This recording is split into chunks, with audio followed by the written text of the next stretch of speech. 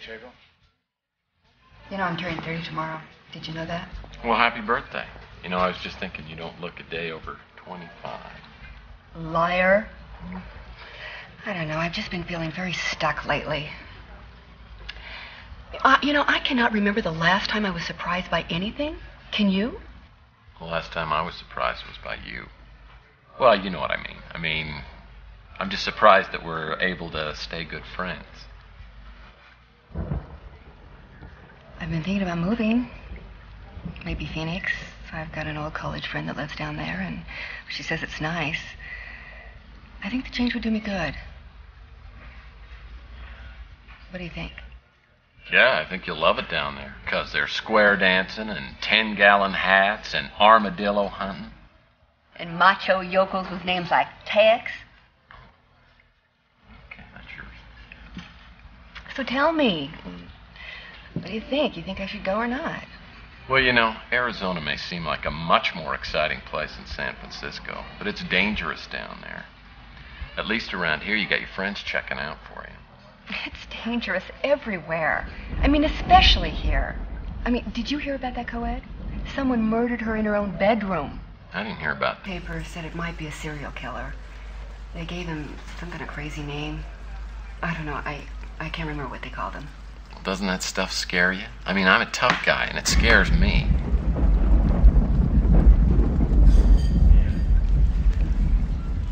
I appreciate your concern, Tex, but I have been fine on my own for a long time.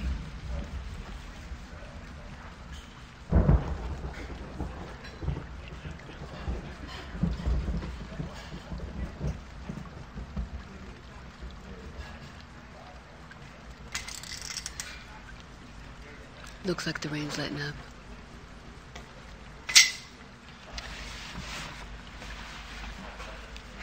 I'm going home. Got a big date? Oh, yeah. Cary Grant and a pint of Haagen-Dazs. Hold me down. See you later.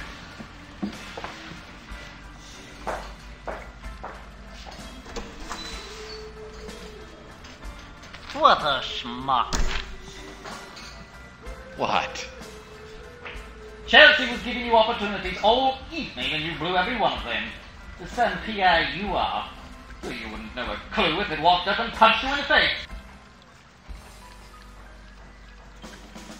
Listen, all I know is, every time I try and ask her out, she turns me down. It's from the distinguished gentleman in the corner. He bought you a drink? He bought you a bourbon.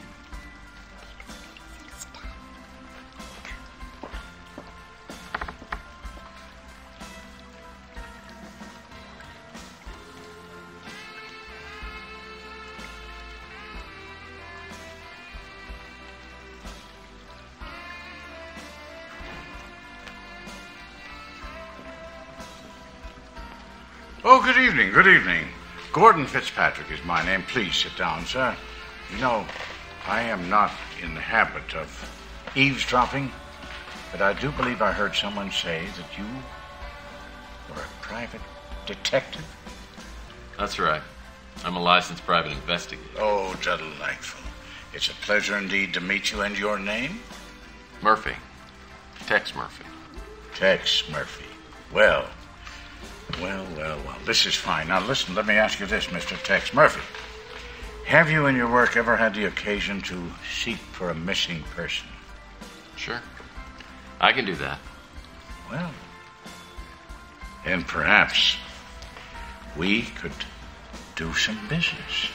I think we can work something out. My office is just around the corner. The Ritz Hotel. Why don't we go there?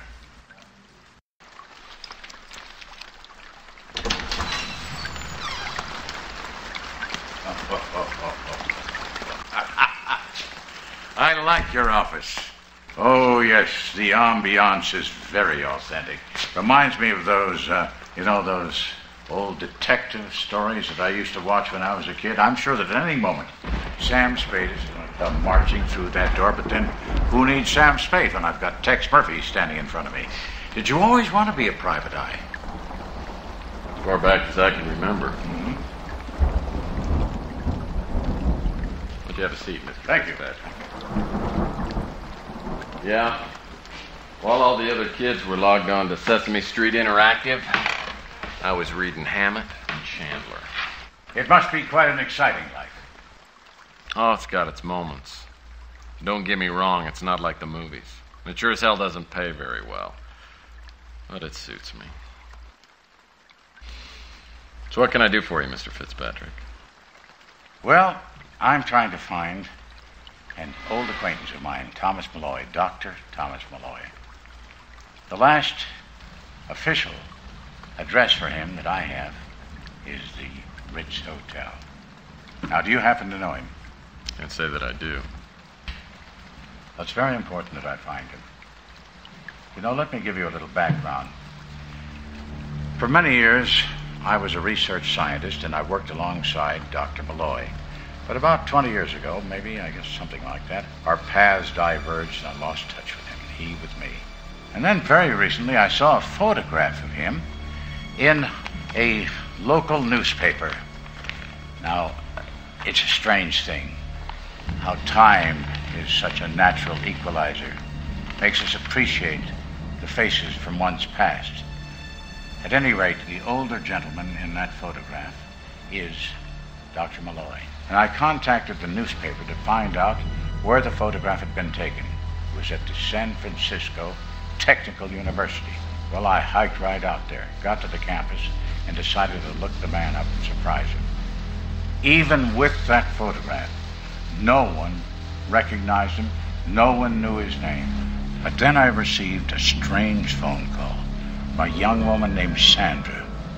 The man I knew as Thomas Malloy, she knew as Tyson Matthews. She seemed quite uncomfortable talking on the vid phone, so I suggested we meet. She never showed up for that appointment. You never heard from her again? It's strange. But this simple, whimsical wish of mine to get together with my old friend has materialized into, I feel a sense of impending doom. I fear for the young woman, and I fear for my friend, Dr. Malloy. It sounds interesting. I think I can look into this for you. Thank you. Now, you'll have to refresh my memory. How much is your fee? How does it work? I charge $500 a day. Of course. Plus expenses. Naturally.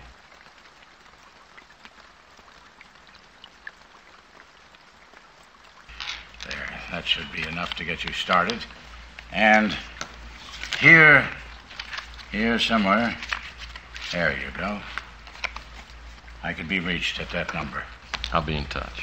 I feel we're off to a good start. Not Mr. Fitzpatrick.